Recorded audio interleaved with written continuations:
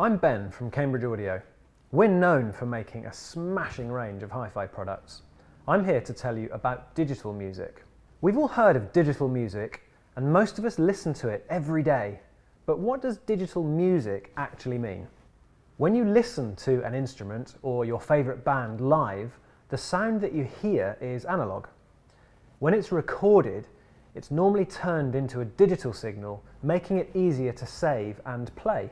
Digital music is a way of representing sound as numerical values, ones and zeros. It's different to analogue media like magnetic tapes or vinyl records, where the sound is stored in a physical form.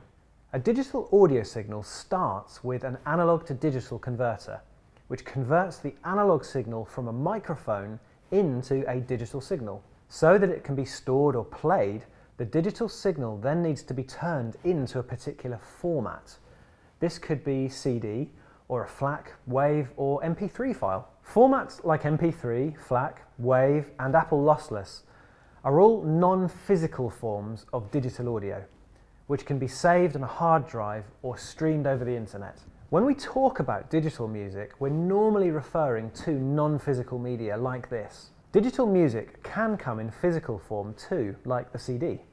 The surface of a CD contains pits and lands which are read by a laser. The information on the CD changes the reflected power of the laser beam, which is measured and decoded as binary data, ones and zeros. Physical digital media is becoming less and less common due to the popularity of streaming services and the convenience of non-physical media. So that we can listen to it, digital music needs to be played by a digital music player.